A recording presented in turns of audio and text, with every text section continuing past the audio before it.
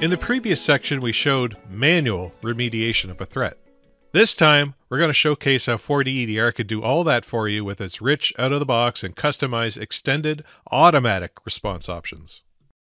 The security policies, which we reviewed in a previous section, will remain in simulation mode for the purpose of this demo. However, we will now review and configure automatic incident response actions in the Playbooks section. As previously mentioned, Playbooks allow you to configure which actions to perform automatically when an event is triggered. Different actions can be set for events with different classifications, and different playbook policies can be applied to different collector groups.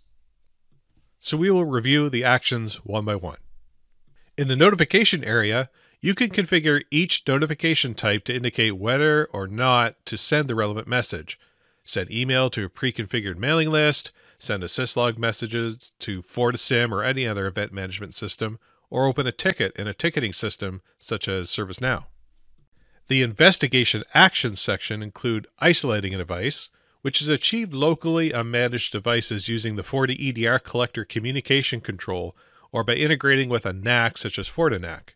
In addition, you can configure the playbook to automatically move an infected device to a high-security group of collectors on which more strict policies are enforced until full analysis is done and the device is fully sanitized.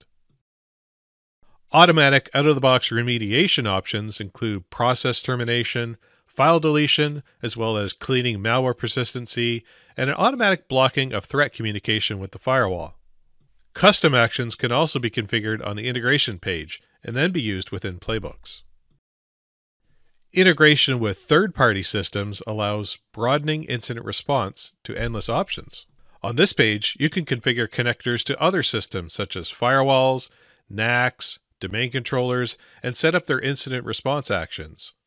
FortiEDR does come with a variety of pre-canned collectors that can integrate with common systems, such as device isolation on NAC systems, or the blocking of malware remote destinations on firewall. In addition, users can configure any customized action with any Fortinet fabric or third-party system. Customized actions would then become available on the Playbook page under the Custom section once they're configured. In this demo, let's show some of the options here in action. Also, we'll now change your automatic incident response playbook mode from simulation to protection. Now, let's run the malware we used on our previous section and see what happens this time that we have the playbook set to protection.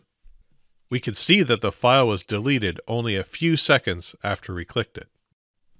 In the event viewer, there's a new event on Nanocore. Automatic analysis done by FortiEDR Cloud Services classified the event as malicious, which then triggered the automatic incident response actions for the malicious events. In this case, the Active Directory actions for resetting the user's password, logging off that user, as well as deleting the file, and blocking the IP address that was associated with the attack on FortiGate. Now let's do that again, but this time on a Linux device. We will run Metasploit, and again go see what detection and response actions were taken by FortiEDR as a result.